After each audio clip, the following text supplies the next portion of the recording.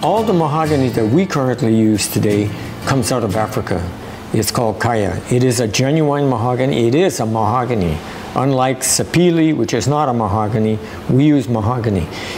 And the supplies of kaya at the moment are, it's really not a problem. There's a lot of it. Honduras mahogany, or South American mahogany, at the moment is not so plentiful and very, very expensive. So we chose and we tried kaya on making guitars, necks, back and sides, and we have great results with it. In fact, you can't tell the difference in tone.